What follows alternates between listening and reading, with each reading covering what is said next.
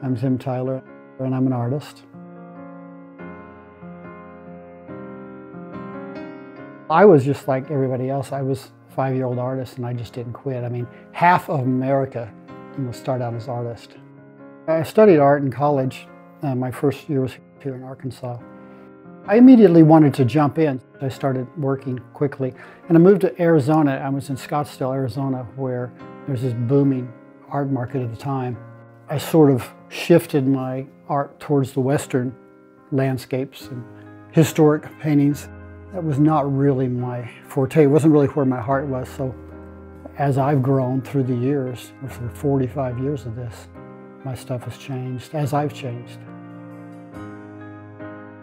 I really like to do figurative work, if I can swing that. I would argue that in any given art show, the figures win. You put a still life next to a landscape, next to a figurative painting, everybody's going to look at the figure. I paint big paintings that are way above my scope because it does keep you engaged. To aim a little higher, little still lifes, I can do those without breaking a sweat. I do them before breakfast, but when you create something really big, it kind of gets your attention.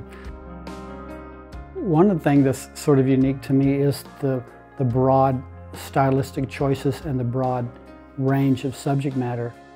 Galleries and museums really like you to be the guy who paints Western landscapes or the guy who paints still lifes of onions. And I rather think that's diminutive and boring at some point.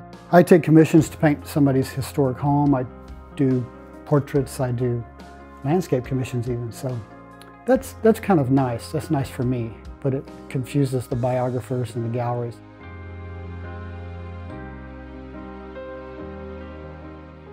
When I'm allowed to paint these figurative pieces that are going to travel the nation, that's what really gets me. I like the fact that you get great range of freedom as to what you do, as to what you depict, what area you depict. This is the daughter of Midas back here. No one's ever painted the daughter of Midas. It's in our mind, but no one's ever decided, I'm going to take that moment and make a painting of it. And so this could be the painting of Midas's daughter. We who paint professionally can't wait for inspiration because, as a friend of mine said, unless I go into the studio, nothing happens. And so we just do it routinely. Sometimes I paint until 10 o'clock at night. The more elaborate a painting is, the more preparation I give it. After 4 decades of doing this, I know what will work, and I've established my own little formula and ritual.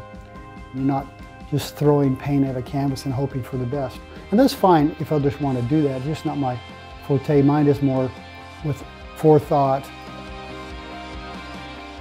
The culture has retained some of its original qualities, but it certainly has evolved and continues to almost weekly. I started Studio 7 doing regular classes, and some of these people had just barely painted. And one of them is selling paintings regularly now. Another one just got a $2,000 commission for a painting. And so these people have gone from opening up their first tube of paint to already becoming competitors. The culture is becoming diverse and fun. It is so cool.